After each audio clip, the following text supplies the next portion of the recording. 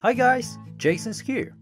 Today, we're going to talk about how to integrate S-Series PBX and TG Gateway.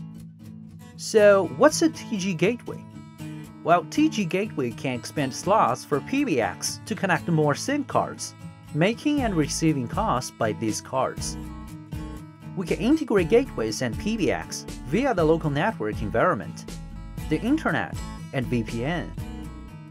Basically, once we ensure both devices are accessible to each other, then integration will be realized by SIP trunking. The only thing left here is just figuring out the call routing. Alright, check it out. Take this scenario as an example. S300 and TG200 have been deployed in the same local network environment.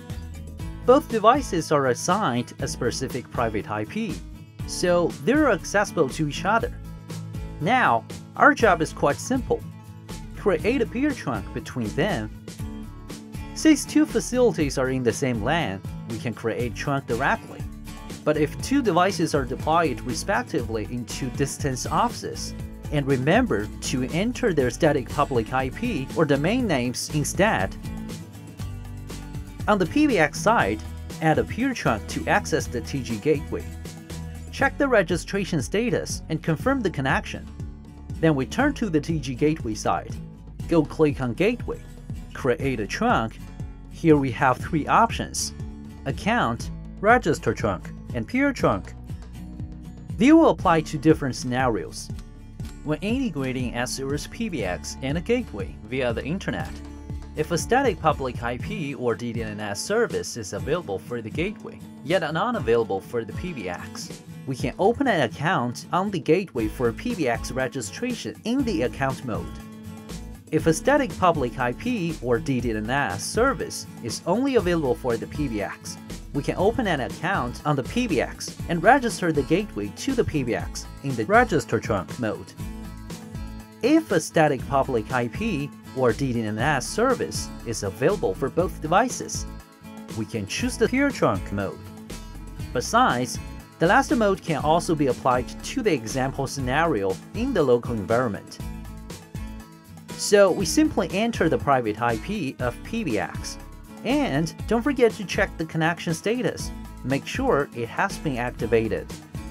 Once the trunk between two devices works, we auto-route calls between so that extension users of the PBX will be able to make and receive calls with the SIM cards inserted in the gateway. On our PBX, create an outbound route to get outgoing calls to the gateway. Meanwhile, let's get to the gateway to route incoming calls from the PBX out to the final destination. Two SIM cards have been inserted in the TG gateway. Besides, we can put them into one group if we want to balance calls with our two mobile trunks, so that incoming calls will be routed out through one of the trunks in this group. Create a mobile group, select these two trunks, and check the balance strategy so that the system will always choose the trunk which has been listed used firstly. Then, configure IP to mobile route to route calls out. Enable the simple mode, and we can allow all incoming calls from PBX to be sent out through the SIM cards. Disable the simple mode. We will see the advanced settings.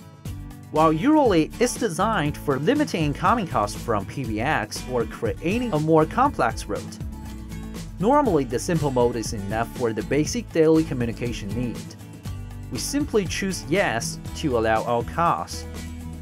Set the call source to the VoIP trunk we've created. In the destination, choose the mobile group. Save and apply the configurations.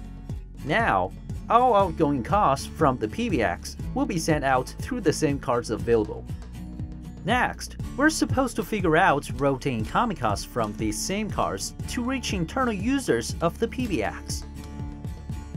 First, on the gateway, route incoming calls to the PBX. Add a mobile to IP route on the gateway. Choose the SIM card as a call source, and set the destination to the PBX. As we know, SIM cards have no DID numbers. We can customize a number here, which will be bound with the trunk. Besides, remember to enter the same number in the DID pattern of an inbound route on the PBX to make it work. Jumping to the PBX, let's create an inbound route. Enter the hotline number in DID pattern. Choose the trunk and set the destination to an IVR, instructing the original caller to dial an extension number to get connected. Once all the settings takes effect, all incoming calls from the same card will get connected to any of our internal extensions. Alright, now it seems that we have a complete system to handle calls between our PBX and gateway. Have a test. Hope you guys enjoyed this video. Don't forget to click on that subscribe button if you're not already. I will see you guys in the next one.